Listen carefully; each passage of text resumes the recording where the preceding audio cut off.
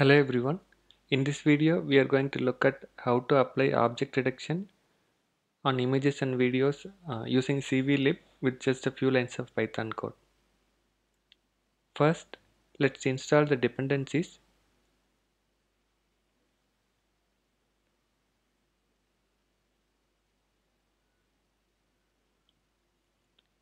We need cvlib and OpenCV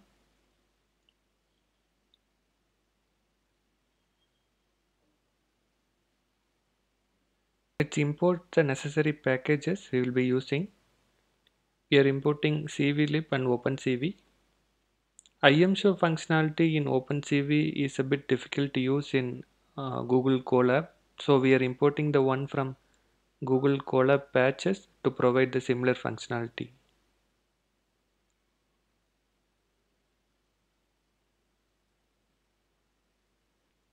Let's download a sample image and video to test our object detection code.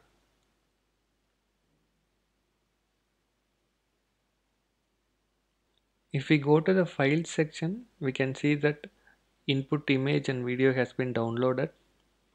Now let's open up the input image using the imread function in OpenCV. Now let's pass that image to the detect common object function in cvlib, which will detect the common objects present in the image and will return the bounding box coordinates, labels and confidence scores. Label is the actual name of the object detected, and confidence score tells us how confident the model is about the prediction.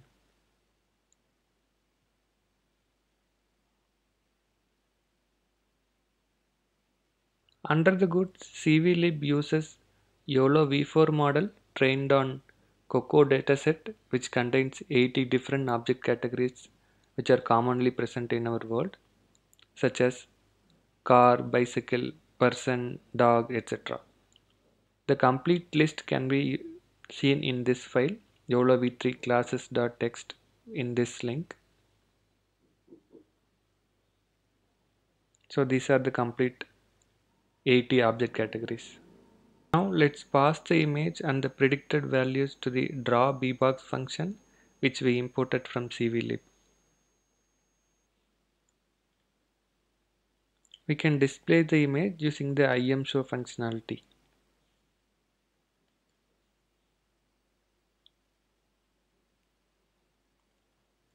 So the objects in the sample input image are detected and the bounding box is drawn. We can save the output image to disk using the imwrite functionality in OpenCV.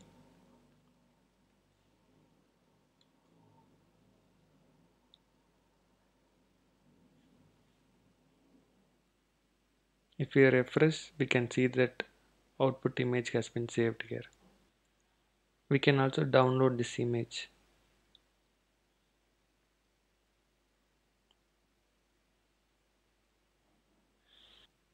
Object detection is as simple as that in cvlib. With just a few lines of code, we are able to detect the objects in an image. Now let's try detecting objects in a video. Let's open the video using the video capture function in OpenCV. And let's get width, height and FPS of the video. These details are needed to create the output video.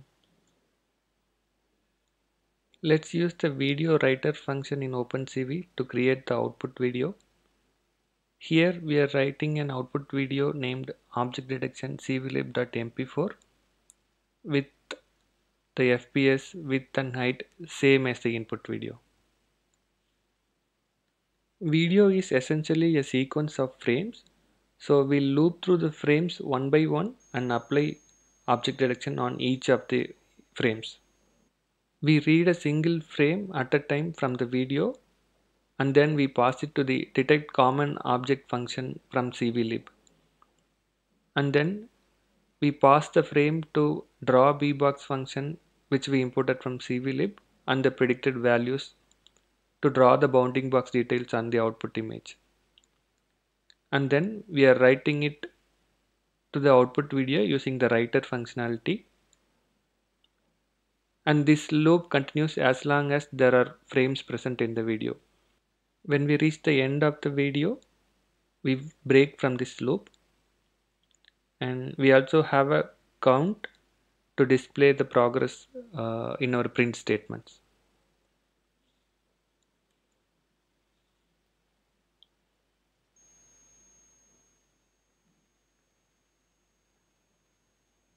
We can see that we are processing the frame one by one, and we are also printing the bounding box coordinates and object names, and also the confidence score associated with each object detected. So typically a video consists of multiple frames. Generally 1 second of a video clip might have 30 frames, which is the FPS, frames per second. So a 10-second video clip might have 300 frames. So we are looping through the frames one by one and applying the object detection here. Now we have finished processing all the frames in the video. So our input video had 249 frames in total. So now we can release the resources. So the saved output video can be seen in the file section here. We can download the output video. Let's have a look at the output video.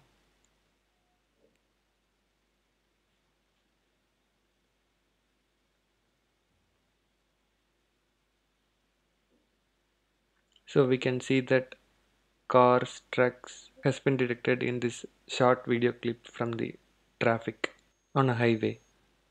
You can get this Colab notebook using the link in the description, and if you have any questions, feel free to share them in the comments. Thank you for watching.